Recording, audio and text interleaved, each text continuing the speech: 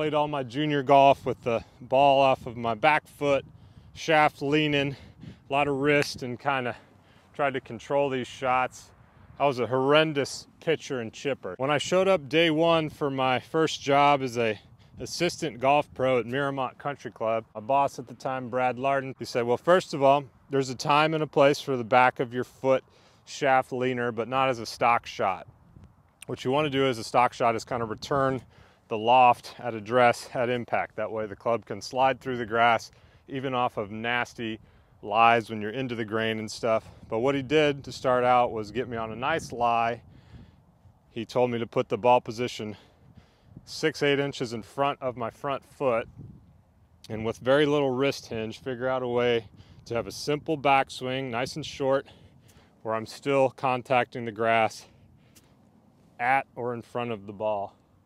And that gets you to bump onto your left side and hit some nice little nippy ones like that. The stick helps so you don't get too in out.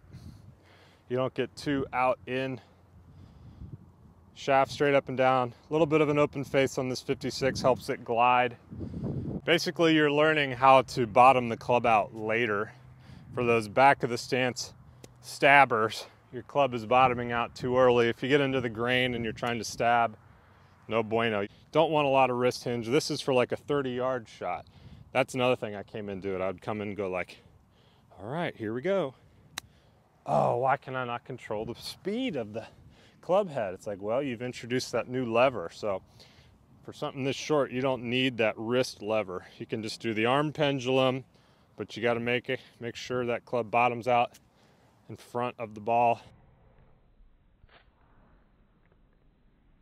Another good drill is to put something like a T, or in this case, my business card, about 3-4 inches in front of the ball. Figure out how to hit the ball and the tee or that other obstacle or whatever. It just helps you delay that hit a little bit longer.